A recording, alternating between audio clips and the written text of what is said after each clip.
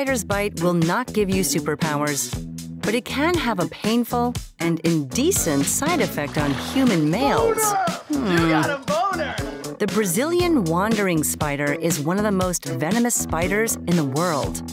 Unlike other spider species, this arachnid does not build a web to catch their prey. True to its name, this 8-legged predator wanders around the forest at night, ambushing its prey. Does its nickname, the banana spider, have anything to do with its not-safe-for-work side effect? How deadly is this venom to humans? Let's find out what makes this spider tick. The Brazilian wandering spider goes by many names, most notably the armed spider and the banana spider. The armed spider moniker refers to the yellow and black banding that can be seen on the underside of its 2 front legs. No need to get close to get a look at these markings, though, because these spiders are only slightly smaller than a tarantula. The banana spider nickname comes from their preference for hanging out on banana leaves.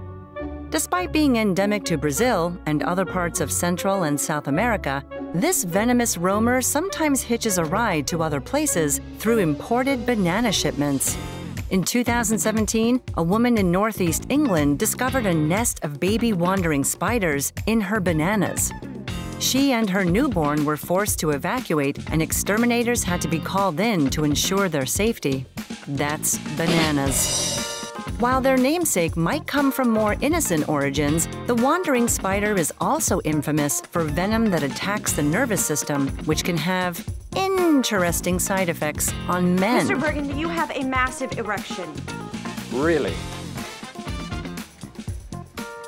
Yes, I do. Within half an hour, this can cause severe burning, hypothyroidism, and convulsions. In males, it can cause extremely painful, prolonged erections. Not anyone's idea of a good time. Researchers are currently investigating the use of this neurotoxin in curing erectile dysfunction. Last night was so not a big deal. Oh, yeah, I was just tired. But it isn't recommended that you experiment with the venom at home. Please do not do that. Since 1903, the banana spider has been responsible for 15 deaths in Brazil. Only 0.5% of 4,000 reported bites cause severe symptoms. Like most arachnid species, it isn't particularly aggressive toward people. Its venom is used primarily as a hunting weapon against prey like mice, amphibians, and reptiles. Once it kicks in, it's just a waiting game until its dinner drops dead. Biting is the spider's last line of defense, only when its intimidation tactics haven't worked. When threatened, the banana spider will lift its front legs and wave them side to side as a warning dance.